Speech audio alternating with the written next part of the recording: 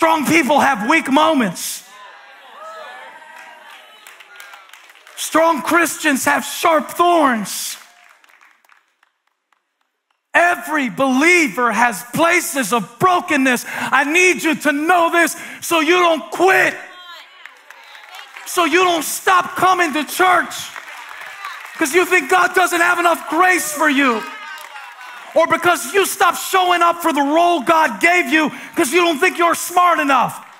You're not. And the thorn is there for you to realize, I need your wisdom, God. I don't look to the north, the south, the east, or the west for my wisdom. My help comes from the Lord.